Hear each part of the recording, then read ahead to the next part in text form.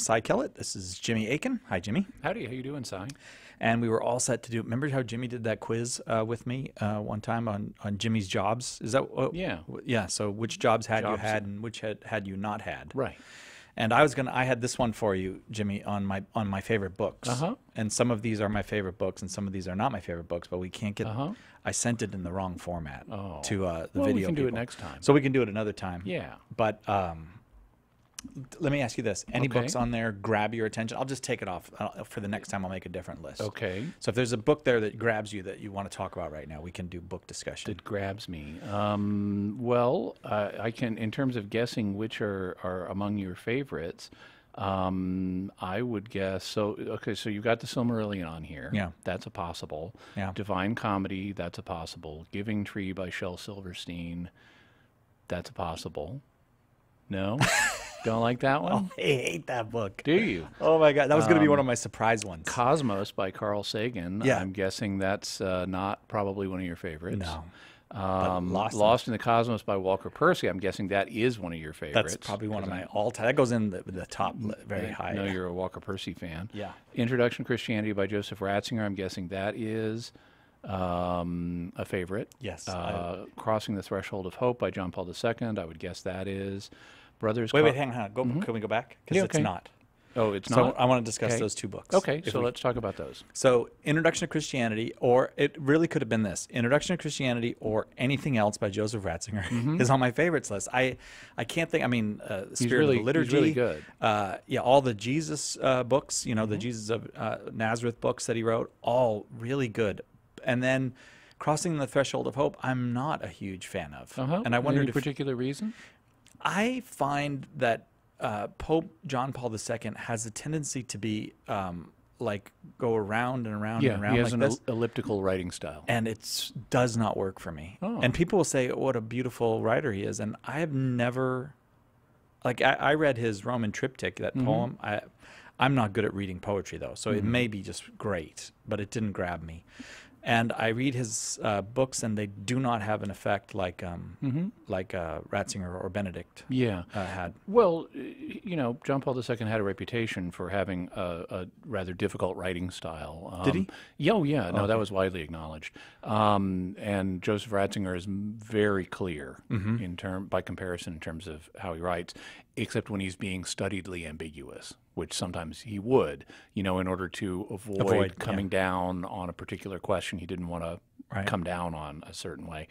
I enjoyed Crossing the Threshold of Hope because it was for people who may not be familiar with this book, it was one that an Italian journalist had submitted a list of questions to John Paul II, and he didn't have time to answer them at the time, but just on his own, in minutes here and there, apparently, he hand wrote out answers to the questions, and then surprised the journalist by giving him this manuscript all completed. Right. And it's not a document of the magisterium. It's effectively a papal interview. Yeah. And I found it, as an interview, I found it interesting. The Pope was candid on some things that he likely wouldn't have been quite as candid on in a magisterial document. Right. He even got in a little bit of trouble. He described Buddhism in some rather unflattering terms. He also came really close. Now, it's obvious in hindsight, but he came really, really close to revealing the Third Secret of Fatima in Crossing the Threshold of Hope. He basically does. It's just he's not... But you couldn't tell it. You couldn't quite tell it, but then in hindsight, it's like, yep, that's exactly what he's saying. I didn't remember that. Oh, okay. So I enjoyed that one. And, okay, but... all right, but let me ask you this from your insider perspective, because I know you know the inside story on everything in the Catholic Church. Everyone calls you up and says, Jimmy, this is Pope Francis. Here's what I'm going to do. But how much of John Paul's writing, whether it's encyclicals or exhortations or whatever, do you think was done by Cardinal Ratzinger? It's hard to say. I don't think that it's certainly not the case the majority was. The Congregation for the Doctrine of the Faith itself was a full-time job, and so Ratzinger when he was the head of the CDF during John Paul II's reign, he already had a lot to do. Yeah. And now they would be called in to consult when an encyclical was in preparation because they'd review it and so forth. And the rumor is that John Paul II's encyclical Fides et Ratio on philosophy was ghostwritten by Rino Fisichella and Joseph Ratzinger. Oh. And some people have even joked that instead of Fides et Ratio, it should be called Fisichella et Ratzinger. That's funny. But it's clear that different classes of his writing were written by different people, and you can tell that. Many of his encyclicals were written by him, and it's clear because they have that distinctive elliptical writing style. Yeah. Also, like his Theology of the Body, or his Love and Responsibility lectures. Turns out to be Love and Responsibility. Yeah. Lectures. Yes, right. I see. But then his Wednesday audiences were clearly ghostwritten. I don't know by who. Now, ultimately, he takes responsibility for them, so they're his. He delivered them. And that's been true for popes for centuries. Yeah, you don't write everything that No. comes out under your name. No. But a lot of his encyclicals were personal things that he wrote that others then reviewed. But then others seem to have been written by a combination of different people. Frankly, the writings of his that I enjoy the most are his Wednesday audiences. The reason for that being because he reigned for 25 years and he gave a Wednesday audience almost every week, and he used most of them for catechetical purposes. Yeah. He gets to hit all kinds of different topics that a pope would normally not address in like an encyclical or something. And so even though they have a lower level of authority than an encyclical, they have this wide topical range. Yeah, right. And so one of the first things I do when I'm researching what the church says on a subject, especially if it's an obscure subject or more obscure subject that's one that may not be mentioned in the Catechism, for example, is I'll go to the audiences of John Paul II and Benedict XVI, and I'll search them electronically looking for the subject I'm interested in. Yeah. Just yesterday, in fact, I'm working on a talk I'm going to give this weekend on miracles, private revelations, and supernatural gifts. And so I wanted to see what John Paul II had said about miracles, to see if he had like more depth on the subject than what you get in the Catechism, because the Catechism doesn't go into a lot of depth on the subject. And so I immediately went and found a whole range of talks from 1987, where in his Wednesday audiences, John Paul II was talking about the miracles of Christ and in some depth. Oh, yeah. Did you enjoy the audiences that Pope Benedict gave on the Church Fathers? Do you remember that? Yeah, very much. Did you? Yeah, because you had written already extensively about the Church Fathers. Yeah, and on various biblical figures as well. He did, and also on doctors of the Church. So I really loved all those. The audiences of both John Paul II and Benedict XVI have just a lot of real fascinating stuff in them. And did you like he would give his take on various church fathers? Did you disagree with any of them? Did you go, I never, not disagree, but say, that's not how I looked at it, or I didn't see it that way? Oh, I occasionally would find things where I might have a different point of view, but not necessarily on particular church fathers. I tend to defer to his expertise there. Okay. Next time we'll do the quiz on Si's favorite books, see if Jimmy can pick out which ones are my favorites and which ones aren't, and why Shel Silverstein is not. Easy to stump me. Okay, all right. We had to take a little silence, and then we start open forum on Catholic Answers Live right after this.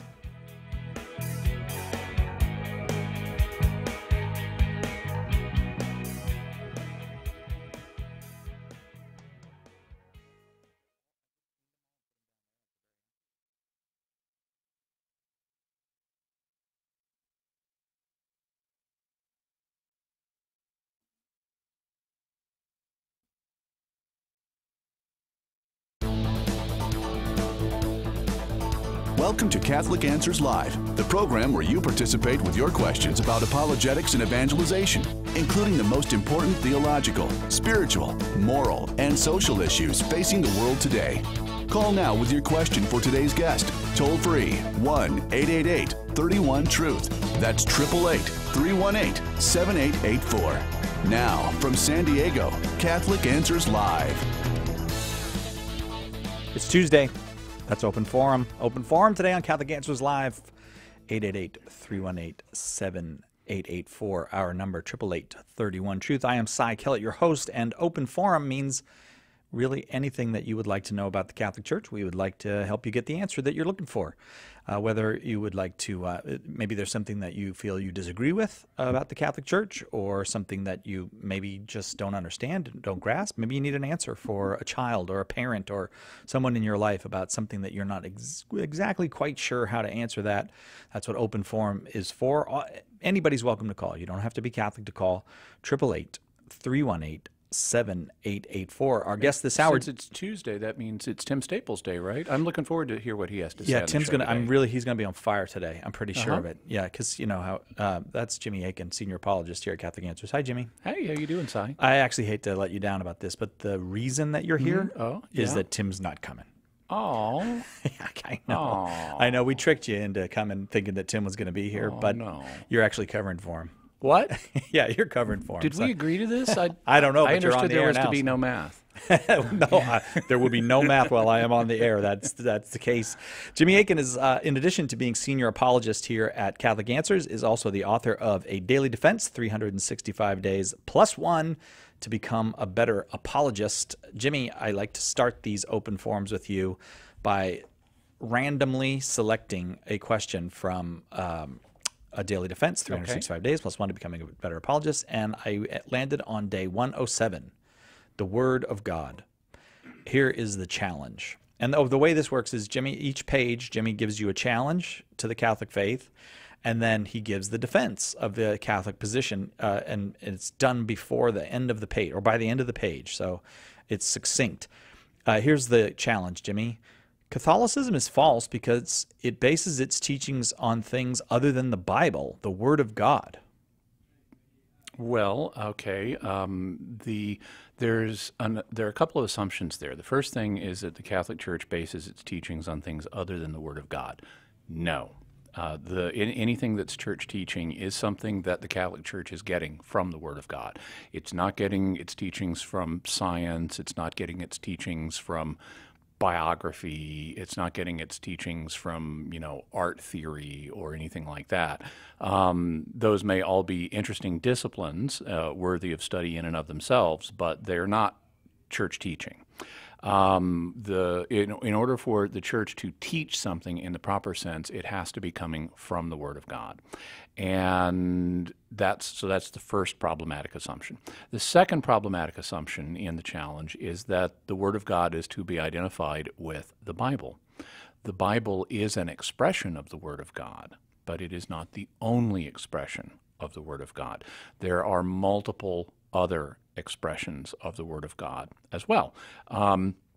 To cite a famous example, in the beginning was the Word, and the Word was with God, and the Word was God, and the Word became incarnate in the person of Jesus Christ. So Jesus is himself the Word of God according to the first chapter of John. Now, that's something that many people who make this objection will be prepared to acknowledge. They'll say, okay, Jesus is the Word of God incarnate, but the Bible is the Word of God written. Okay, well, it's true, the Bible is the Word of God and it is written, but that, again, doesn't restrict the Word of God to just those two categories of the Word of God in the person of Christ incarnate and the Word of God in inspired Scripture. God's Word can also be conveyed in other ways. We see this, for example, not in John 1, but in Genesis 1, where by His Word God creates the entire world. And we see in other passages God bringing about effects in the world by His Word. He'll accomplish various effects in nature, for example, later on in the Bible by means of His Word. And so God's creative Word is something in addition to the incarnate word and the inspired written word. Also, when you actually study the way the concept of God's word appears in Scripture, you find that the apostles recognize the Christian faith as the word of God. They'll talk about preaching the word to people in terms of the Christian faith, even though none of the books of the New Testament were yet written.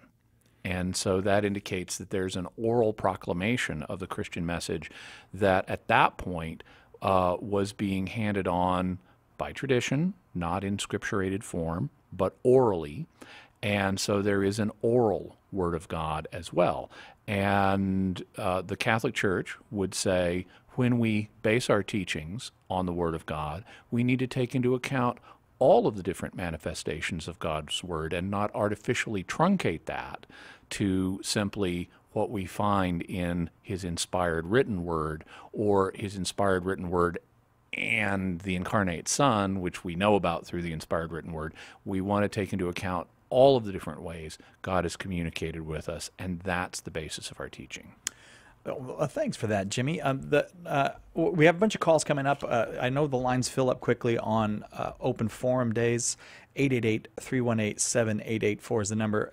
I would like to go to a call, but before we go to the break, Jimmy, and then we'll come back and start dealing with these calls, I did want to ask you about something that happened today. Oh, yeah. In the church. So a little bit of news, and it's always good to clarify those things. The Pope Francis issued a motu proprio, a work by his own authority, on his own initiative, and in that he changed part of the method or the mode or that by which someone might become a saint. Right. So what happened? So basically, up to now, there have been kind of two paths for sainthood. One is living a life of heroic virtue, and the other is martyrdom.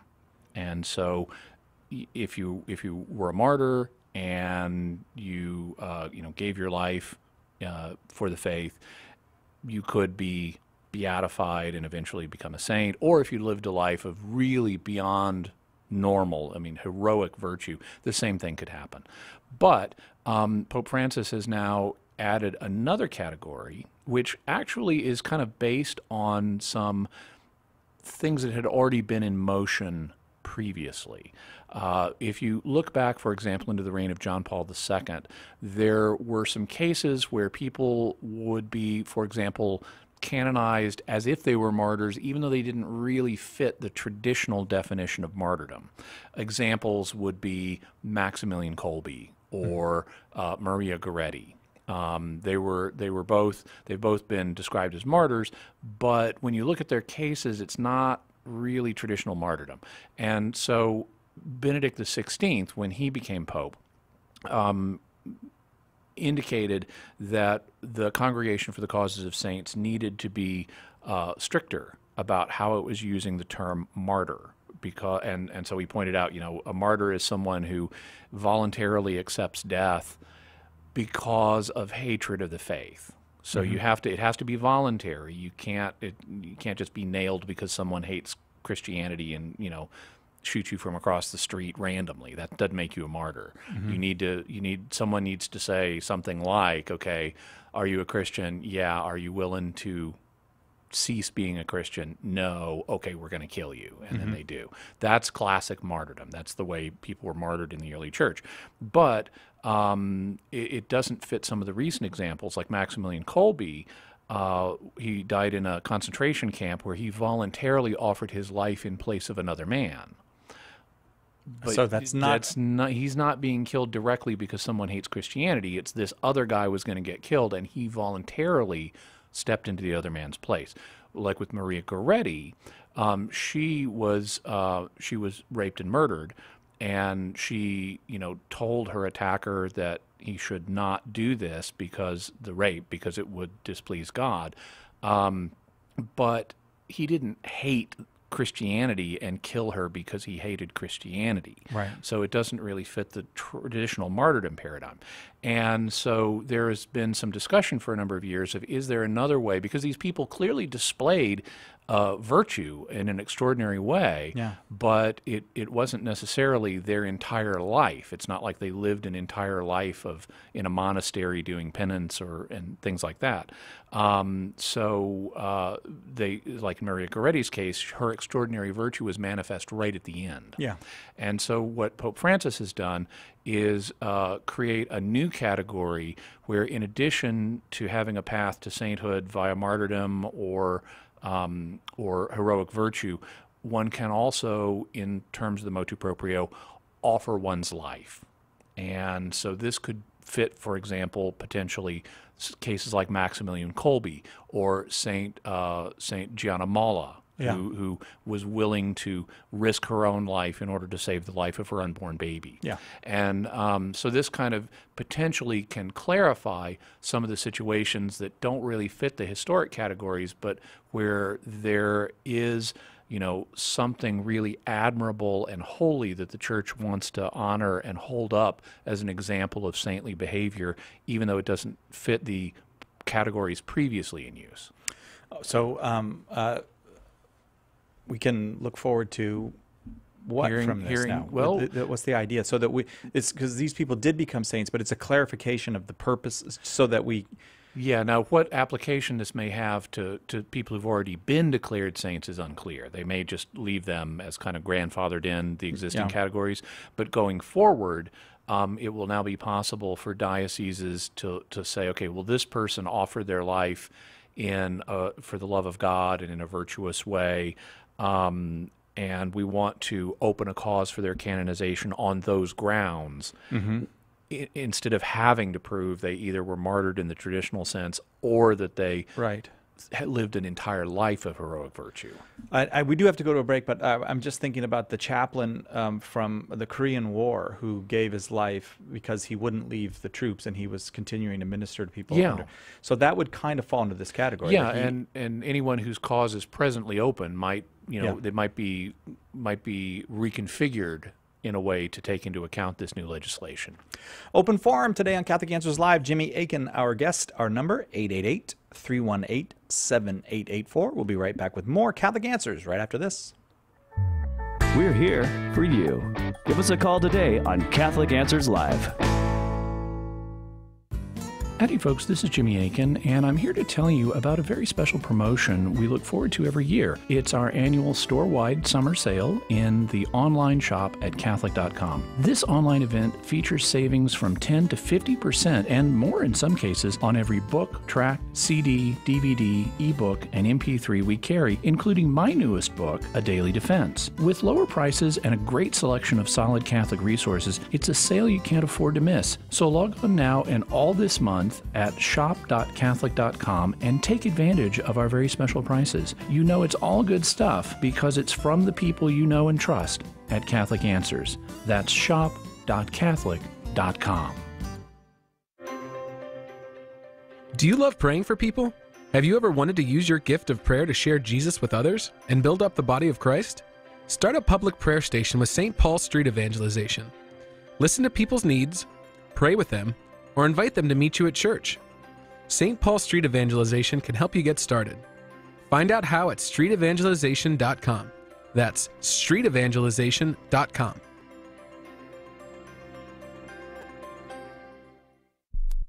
The Catholic Answers Minute. I'm Father Vincent Serpent.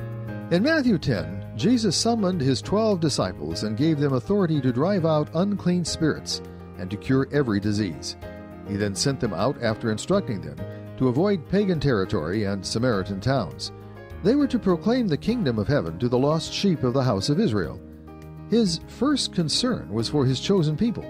God had singled them out for a special relationship with him.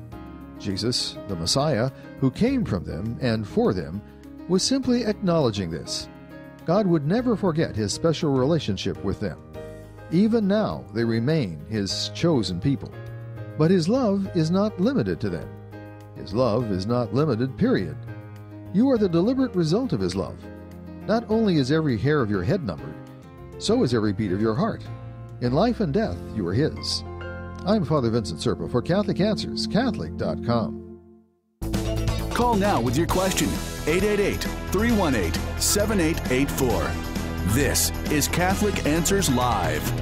Welcome back. 2 hours of open forum today on Catholic Answers Live. Any questions you have about the Catholic Church, the Catholic faith, we're happy to take, and you don't have to be Catholic to call. You can be anything. You can be Catholic. You can be non-Catholic. You could be anti-Catholic, whatever. We'll take those calls. 888-318-7884. We start with Morrow in Pembroke Pines, Florida, listening on the Catholic Answers app. Morrow, your question for Jimmy Akin. Yes. Good afternoon, gentlemen. How are you guys doing? Just fine. Great. By the way, Jimmy, I have your book, Daily Defense. I really like it. I've been reading it every day, so thanks for that work. Awesome. Thank you. Yeah. So my question is on the Immaculate Conception. My girlfriend and I, she's a Protestant, I am not. We have opened up dialogue, and we're attempting to work this out, one step at a time. And one thing that she is, I guess, very stagnant on is kind of like she has a respect for Mary, but not any kind of devotion. You know what I mean? Yeah. So basically, she says that the Immaculate Conception, the teaching is false. It's made up. I know it's not. I know that dogmas don't have to get, official until they're contested in the church. So what I wanted to ask you was, could you provide me with some early church resources for the Immaculate Conception of Mary, if there's any early Christian documents or anything that anyone said about her? Sure. Now, one of the things that you have to be a little careful with in terms of the Immaculate Conception is the terminology that's involved, because when we say that Mary was conceived immaculately, the term immaculate refers to being conceived in a way that she was free from all stain of original sin. That's what the word means in terms of its roots. In Latin, macula means stain, and so to be born immaculate means without the stain of original sin. And that means that we won't expect to find the doctrine of the Immaculate Conception articulated in an explicit way using that terminology until after such time as the doctrine of original sin has been articulated using the standard modern terminology of original sin. And so even though the doctrine of original sin, the intrinsic fallenness of human nature in the present age, is something that is clearly taught in Scripture, that vocabulary for describing it hadn't yet developed in the church. It took a few centuries, just like the word Trinity isn't used in the Bible. The doctrine of the Trinity is in the Bible, but it took a while for that vocabulary to develop. And even the word Bible didn't originally come into being until some centuries after Scripture was already completed. So, so we wouldn't expect to find people in the early centuries saying things like Mary was immaculately conceived, but they do say things that point in that direction. An example has to do with the curse that Eve is given in Genesis 3, where after the fall, she is told, so now she has incurred original sin in the most proper sense, she and Adam have, and it's going to be passed on to their descendants, and God tells Eve, I will multiply your pains in childbearing. And so this greater degree of pain in childbearing has been understood all the way down through Jewish and Christian history as being one of the consequences of our fallen state. It's one of the consequences of original sin. So then when you find people in the early church talking about how Mary gave birth without any pain, that would suggest Mary is not under the curse of original sin. She's not being affected by the stain of original sin the way ordinary women are. And we indeed find this taught very clearly, very early in Scripture, in early Christian documents. For example, there is a document called the Ascension of Isaiah, and it's a kind of prophetic text. It's an example of an early Christian apocalypse, and scholars, vary somewhat on when they date it. Some would put it in the early 2nd century. Some would put it in the second half of the 1st century. Recently, I did a detailed study of the dating of the Ascension of Isaiah, and I concluded that it looks like it was written in AD 67. You can actually date it rather precisely based on the clues in the text. And it looks like it's actually even a little bit older than the book of Revelation, which I would put in the year AD 70 or 69 or 70. So this is a very early Christian document. And according to the Ascension of Isaiah, Mary gave birth to Jesus without any pain. And this is not the only early Christian document that does that. There's another early Christian document known as the Odes of Solomon that says the same thing. And so we have these traditions about Mary in circulation right there in the 1st and 2nd century, within just decades of the event, indicating that she seems to have been free from the consequences of original sin that other women are subject to. And so even though the vocabulary for talking about the Immaculate Conception hadn't arisen yet, this is something that's already being discussed in other terms right there in the 1st and 2nd century. If you'd like to read more about that, I'd suggest taking a look at a copy of my book, The Fathers Know Best. I have a chapter devoted to things that the early church fathers said about Mary and what made her distinctive, and that could be of assistance as well. Thanks very much, Mauro. Lots of calls, so I'm going to keep moving. Mickey in Livonia, Michigan. Your question for Jimmy Akin. Hello, Jimmy Inside. Hi. Here's my question. Hi.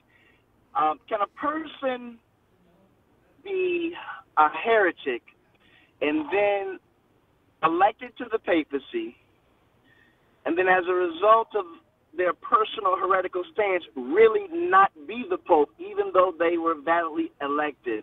I'm asking this question in the context of Dr. Kelly Bowering's teachings. Okay. Well, I would have to say, and this is something that, given the fact that we have a hard break coming up, I can't really go into a great deal of detail about at the moment, but I would say that what private opinions a person may have has no bearing canonically on their election as Pope.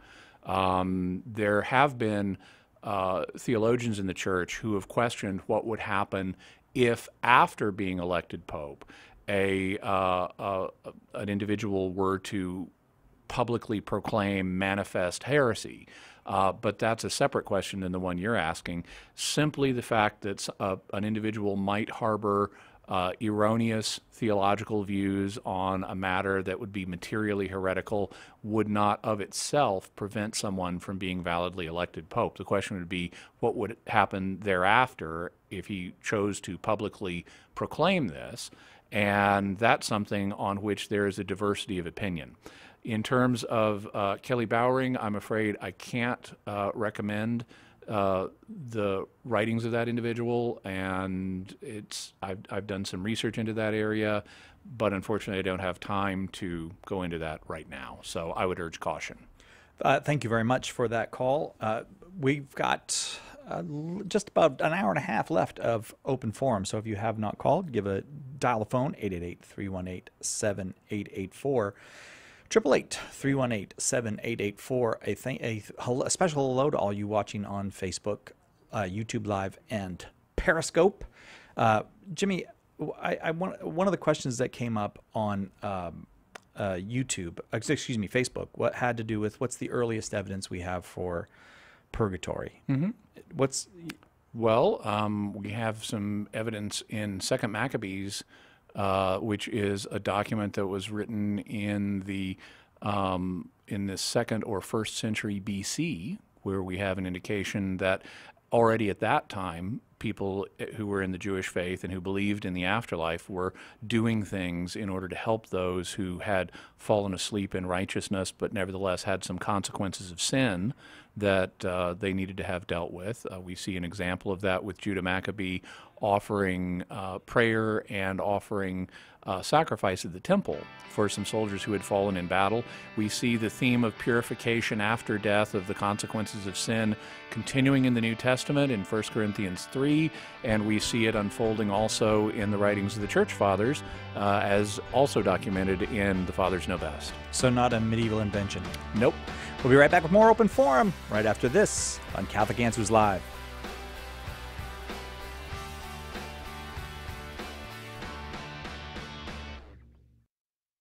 Hang on, we'll be right back with more Catholic Answers Live. Father Larry Richards. You know, I'm from the city of Pittsburgh, Pennsylvania, and both of my parents, both of them, were police officers. My father was a police officer, and my mother was a police officer. They always thought I'd be a cop, too, and in some ways I am, a spiritual cop. But we keep doing what we do, and we come from wherever we come from, it doesn't matter. Where God is calling us is what's most important. Open Line with Father Larry Richards, Thursday, 3 p.m. Eastern on EWTN Radio. As legend tells it, 500 years ago, a disaffected Augustinian priest nailed his 95 Theses to the door of the Wittenberg Cathedral. The evidence that he actually did this is pretty thin, but Martin Luther's objections to Catholic teachings concerning purgatory and indulgences set off a series of countless ruptures that the Church suffers to this very day. The faithful Catholic wants to be God's instrument in healing these ruptures, but may not know where to begin. Join us this September 28th to 30th as we tackle the topic at Catholic Answers' 4th National Apologetics Conference, the reunion of all Christians, a lively and inspiring conference designed to ignite and inform your faith. We've got an all-star lineup of speakers guaranteed to fire you up. Catholic historian Steve Weidenkopf, apologist Mark Brumley, apologist Devin Rose, plus all of your favorite Catholic Answers apologists. This is an event you don't want to miss. This is where it all begins. Join us this September for a conference that is sure to leave you wanting more. Seats are still available, but they're going fast. Visit CatholicAnswersConference.com or call 1-888-291-8000 today to register. That's CatholicAnswersConference.com.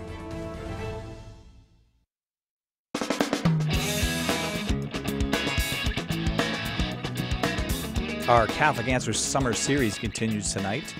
Live in the San Diego area, you can go see and hear Christopher Check, our president, speaking on From Hernan Cortez to Our Lady of Guadalupe, the earliest years of the European entry into Mexico. The talk will be at Ascension Catholic Church, 7 p.m. tonight. And if you're not in the San Diego area, it's perfectly okay because, well, it's okay because you chose to live somewhere else. But we also live stream the talk for you. So if you want to get more information on the live streaming, just go to the Catholic Answers Facebook page. Just open up Facebook and type in Catholic Answers, and you will get there. Open forum here today on Catholic Answers Live. Jimmy Akin, our guest. Jimmy, we are full of calls. How about we go back to him? Okay. Mark in Elkhart, Indiana, listening on Redeemer Radio. Mark, your question for Jimmy Akin.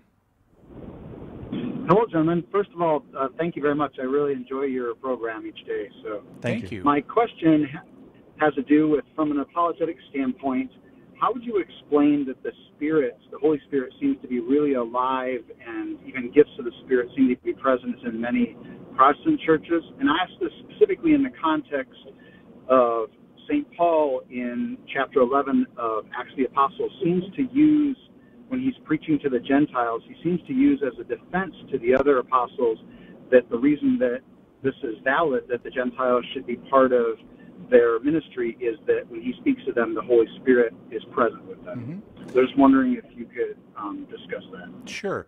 So the incident you're referring to really starts in chapter 10 of the book of Acts, where St. Peter is directed to go to the household of Cornelius and to preach the word of God to him. And when he does, there are manifestations of the Holy Spirit that then convince Peter that the Gentiles are acceptable to God and should be baptized without delay, and that they don't need to be circumcised and become Jews in order to be Christians. And he then goes, when he goes back to Jerusalem, he's questioned about this because not everybody in the Jerusalem community held this view.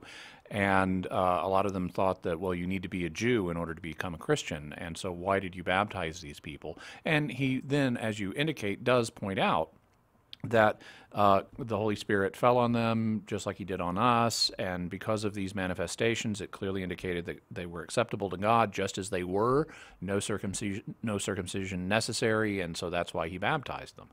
And people found that argument persuasive and concluded, well, God has therefore granted repentance unto life even to the Gentiles. So what does that let us infer about the Holy Spirit and his activity outside of the Catholic Church today? Well, it certainly shows us that it's possible for the Holy Spirit to be active in the lives of people, even though they're not formal members of the Catholic Church. God is omnipotent, and so he can do what he chooses. And the example here shows us that indeed, he sometimes, certainly on this occasion, chose to operate outside of the visible boundaries of the church, including, in this case, among people who weren't even yet baptized, whereas, our Protestant friends typically are baptized. So the Holy Spirit can do that. Now, there's a rule of biblical interpretation that needs to be borne in mind, which is that you don't want to appeal to exceptional cases to determine what ordinarily happens. And so there can be a temptation to look at things that happen in Scripture that are kind of unusual and say, well, just because God can do this, that means this is his ordinary will. This is his will for what should ordinarily happen. And it would be a mistake to look at this passage and say, oh, well, therefore it doesn't matter whether you're baptized, or it doesn't matter what church you belong to, since God can operate in your life by the Holy Spirit without those things. Well, that would be to misread the text. I mean, that would be, because this clearly is an exceptional circumstance. This is not something that ordinarily happened. If it did ordinarily happen, then it already would have been settled that Gentiles could be accepted in the church without being circumcised first. So this is something God is doing in order to make a point to St. Peter and to the rest of the early church. He's teaching a special lesson here that had not been proclaimed earlier. And in fact, before Peter even went to the household of Cornelius, God gave him a vision to set him up for the encounter. So this is clearly an instance that is not normal. God's making a special exception in order to teach a lesson in this case, and therefore we need to be cautious in what lessons we draw from it.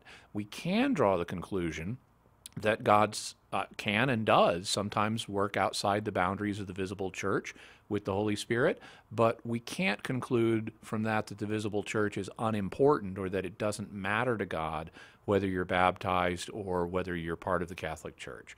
Those would be invalid inferences from this.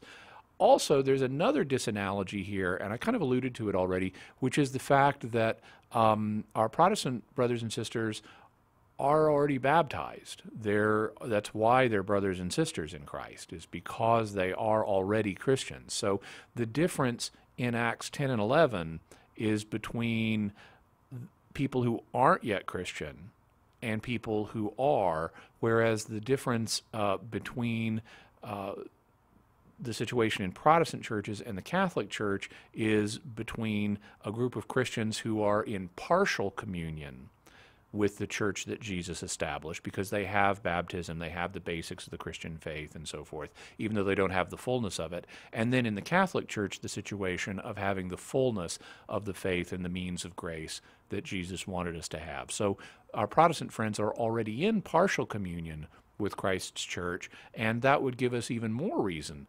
to suppose the Holy Spirit is working in their lives in many instances, because he obviously is working in baptism, and they have valid baptism, and so there's an example right there of the Holy Spirit working in their lives. How does that strike you, Mark?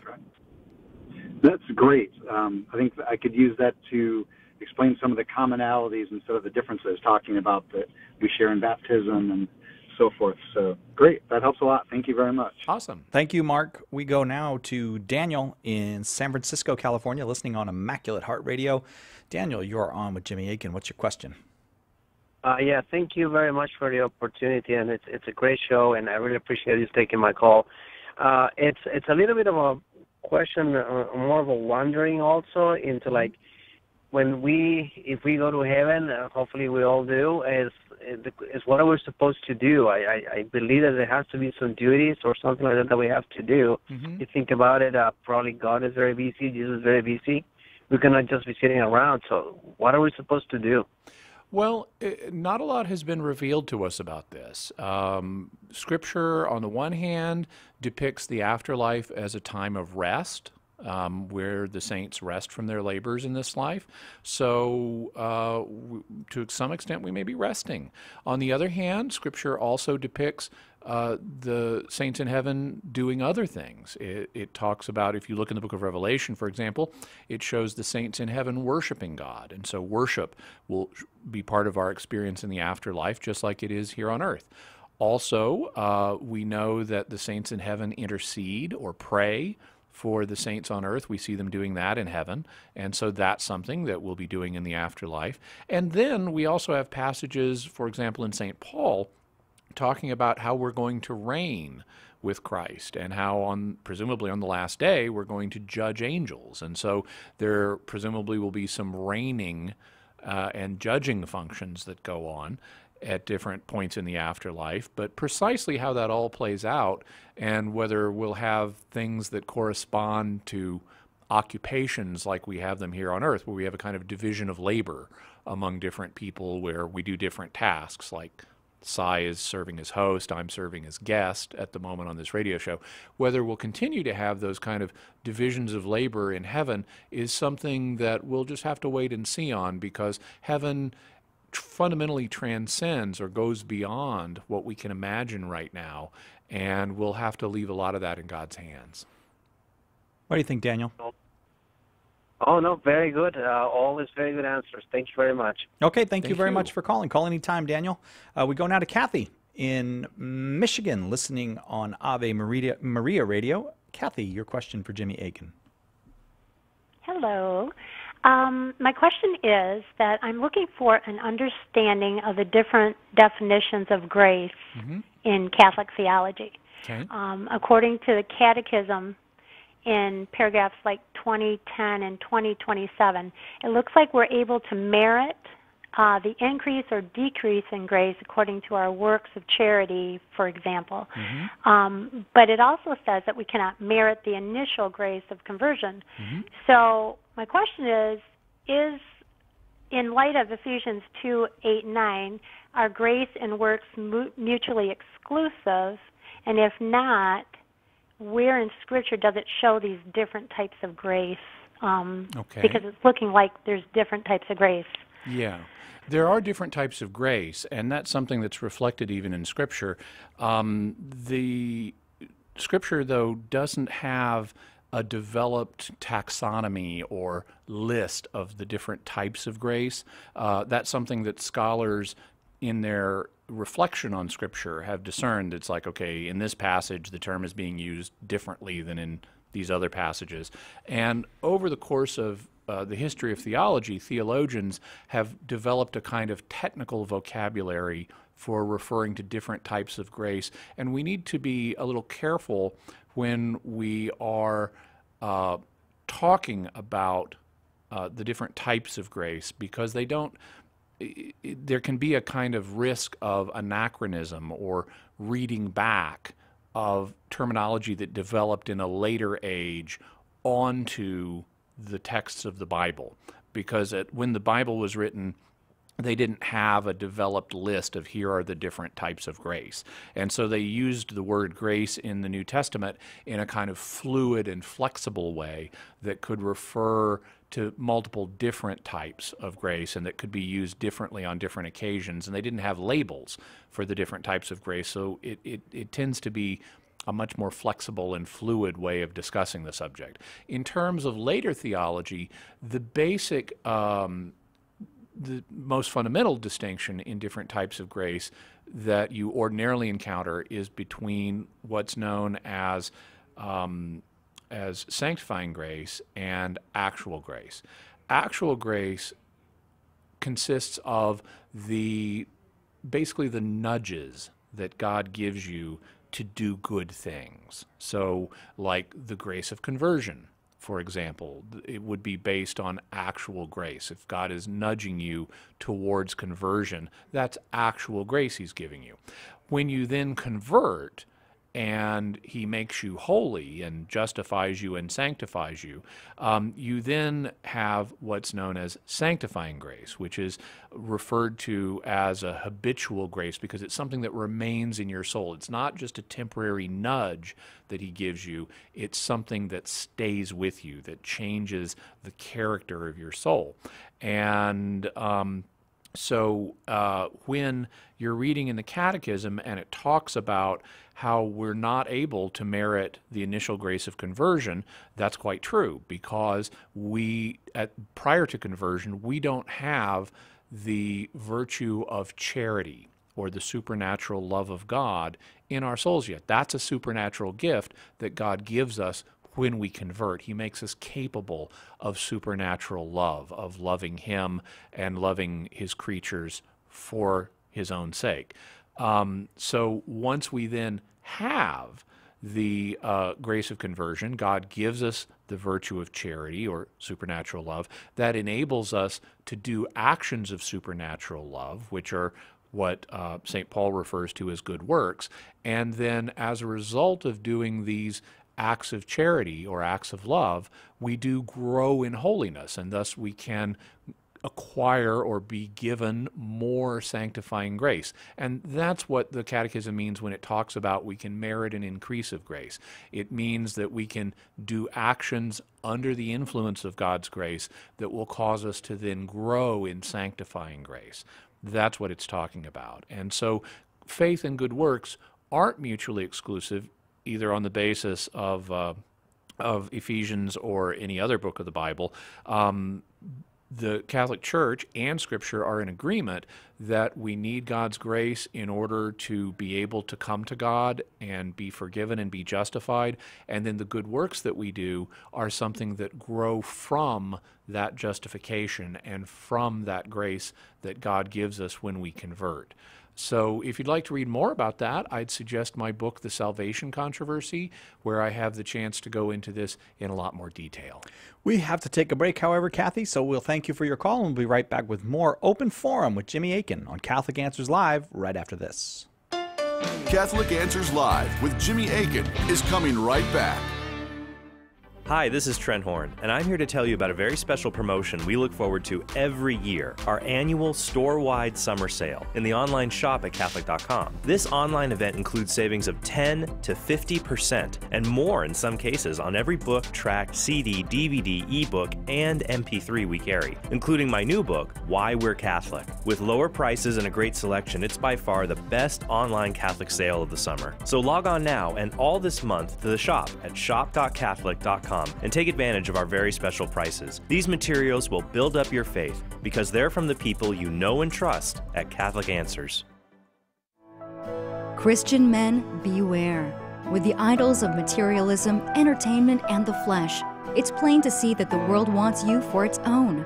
Face it, it's tempting and easy to be a man of the world. Father Terence Ehrman has a challenge for you. Be a man of God instead. In his new book, Man of God, Lessons to Young Men About Life, Sex, Friendship, Vocation, and Loving with the Heart of Christ, Father Ehrman draws on his experiences counseling men who are struggling to live in the world but not be of the world. In a unique format, he offers a plan for ongoing conversion, holy spiritual direction for all men who want to master themselves and be transformed from within. Order your copy of Man of God today by calling 1-888-291-8000, visiting the shop at Catholic.com, or asking for it at a good Catholic bookstore near you.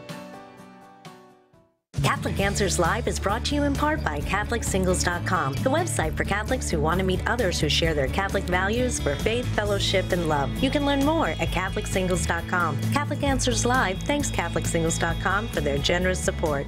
Homeschool Connections has recently formed a partnership featuring a dual enrollment program with Franciscan University of Steubenville. Our website is homeschoolconnections.com. We are a proud sponsor of Catholic Answers Live. Call now with your question, 888-318-7884. This is Catholic Answers Live. Open forum today on Catholic Answers Live, 2 whole hours. Next hour, Tom Nash will be in here, occupying that chair. But no, not occupying that chair. Occupying a different chair, but taking the same role. Yes. At this hour, however, Jimmy Akin, senior apologist here at Catholic Answers and author of A Daily Defense. Jimmy, let's try to just plow through some questions here because we have quite a few people on the line. Okay. If you do want to get on the line, 888-318-7884, the number. And if we're not able to get to you this segment, we'll get to you next hour with Tom Nash. We go now to Mitch in Duluth, Minnesota, listening on EWTN. Mitch, your question for Jimmy Akin. Yeah, hi Jimmy, hi Cy. I've got a practical question for you. I had a family funeral this last weekend, and my cousin approached me and asked what's going to happen to her husband when he passes. So she is a practicing Catholic, and he is non-baptized. Okay. He goes with her to Mass, to be a supportive husband and father. But she just doesn't know, can he have a funeral Mass? Can he be buried in a Catholic cemetery? That kind of thing. So practically, what advice would we be able to give to her? I don't foresee any difficulty in this situation with him. Certainly not being buried in a Catholic cemetery. That's something that's done all the time because families like to be buried together regardless of whether everybody is a member of the church or not. In terms of having a Mass for him, you can have a Mass said for anybody. The question is whether it is to be a public funeral Mass. And since he's not baptized, there's a little bit of a kind of a hole in canon law regarding his situation. If you look at the relevant canons, which are Canon 1183 and 1184 in the Code of Canon Law, and they're on the Vatican website if you want to look them up. It covers a lot of different categories, including like catechumens, which are people who aren't baptized but are planning to be baptized. It also covers baptized members of other Christian communities. It covers a number of different categories, but it doesn't, at least based on a quick reading of it, it doesn't seem to cover people who are not baptized. However, I still don't really foresee any problem because the canons provide that in cases of doubt, the judgment of the local ordinary, the local bishop, is to be consulted, and then his judgment is to be followed. And if you have a situation where, well, my husband wasn't Catholic, but he went to Mass all the time to be supportive, and it's going to help the family if we can just have a normal Catholic funeral for him and everything, I don't foresee a problem with the bishop granting permission in that kind of case. Of course, it'd be even better if he investigates the Catholic faith a little bit. I mean, he's already going to Mass. It would be great if he'd investigate the Catholic faith a little bit and maybe join before he died. But even if he doesn't, I don't really foresee a difficulty here unless there's something else affecting the situation. Okay, Mitch? Perfect. Thanks, Jimmy. It's your thing. Thank you, Mitch. I did a good job, too, on that one, Mitch. You thank Jimmy, and I get nothing. Well, no, thank you. No, he said thank you, Jimmy. I thank you at the end of every show a good job on behalf of all of the listeners for the good job you do. Okay, thanks. Come on, Jimmy. I need a little boost, too. Yeah. Chris in Boise, Idaho, listening on Salt and Light. Your question for Jimmy Akin. Yeah, I'd like to know, I'd like to proclaim to the world if dogs go to heaven, because I'm pretty sure of that. Well, so what I can tell you is that the classical analysis of this question would not suggest that dogs go to heaven or that dogs have an afterlife. The classical theological understanding is that every life form has a soul, because the soul is the thing that makes your body alive. And so everything that has a body has a soul, and that would apply to plants, it would apply to one-celled organisms, it would apply to animals, and it would apply to humans. So we all have souls. But there's a question of what kind of soul do we have. In the case of plants, the classical theological analysis would say that they have what are known as vegetative souls that enable them to reproduce and grow and metabolize food, but not much more than that. In the case of animals, they have what are often called sensitive souls, which not only allow them to grow and reproduce and metabolize, but also to move and feel and have a kind of primitive form of reason. Then humans have what are known as rational souls, which enable us to grow and reproduce and metabolize and feel and think, but also to have the uniquely human gift of reason, which is why we're said to have rational souls. Then there's the question of, well, which of these souls, if any, survive death? Well, it's been divinely revealed to us that human souls survive death, and so the standard theological analysis says, well, rational souls will survive death. But the standard analysis has said that's not the case for vegetative souls that plants would have or for sensitive souls that animals would have. Having said that, that's a theological opinion.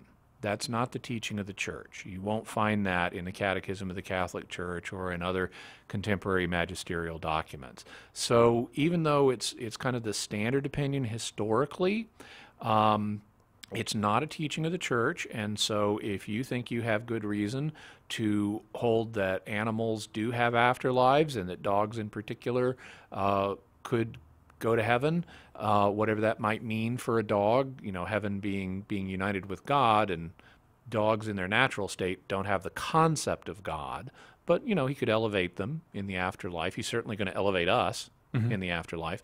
Then that's an opinion that you could entertain. I just urge a little bit of caution on that because it does tend to cut against the grain of historical theological analysis on this, but it's something that is not prohibited by church teaching. Chris? But in the book of Revelation, there's animals in heaven. Well, in the book of Revelation, we have Jesus riding a horse, and that's the only earthly animal that's depicted as being in heaven. But there's a question of, is that a symbol or is that literal? Because one of the things about Revelation is it's a highly symbolic book, and so when Jesus is depicted as riding a white horse in Revelation 19, that may just be a symbol of Jesus being victorious, because white horses were a symbol of victorious conquerors, and so now that Jesus has conquered death and sin and the devil, it would be natural to symbolically depict that victory of him as riding a white horse. But it's not clear that there's literally a white horse in heaven. And if there were, it wouldn't be clear that this horse had previously died and that this was a horse in the afterlife. Now, earlier in Revelation, I think there is a part there where the animals are called in to worship in heaven. Maybe the book of Isaiah. Well, there are passages now. I'm not familiar with what you're thinking of. There are the four living creatures in heaven in the book of Revelation, but they're angelic beings that are a fusion of elements taken from Isaiah's seraphim and Ezekiel's cherubim. So they're called the four living creatures, but they're not actually terrestrial animals. They're angelic in nature. There are passages in like the Psalms that call upon the animals to praise God with us, but the same passages also call on the plants and the mountains to do that, and they're not even alive. So those would seem to be poetic, symbolic passages rather than literal statements of what these beings are capable of in this life. Thanks, Chris. More open forum coming up. Second hour, Tom Nash will be here with us. And I saw a Twilight Zone where a guy took his dog with him to heaven. So really? You don't consider that good source material? It's not scripture, but worthy for reflection, many Twilight Zone episodes. Okay, so I'll just reflect upon that one. Thank you very much, Jimmy Akin. Thank you, Cy Kellett, on behalf of all of the listeners. That's for the what great I needed to job hear. you do. A guy sometimes needs to hear. Of course, we all do. Yes, I know. All right, we'll take a quick break. When we come back, Tom Nash will be here. So if you are on the line, stay on the line. If you are not on the line, go ahead and dial 888-318-7884. We'll be right back with more Open Forum on Catholic Answers Live.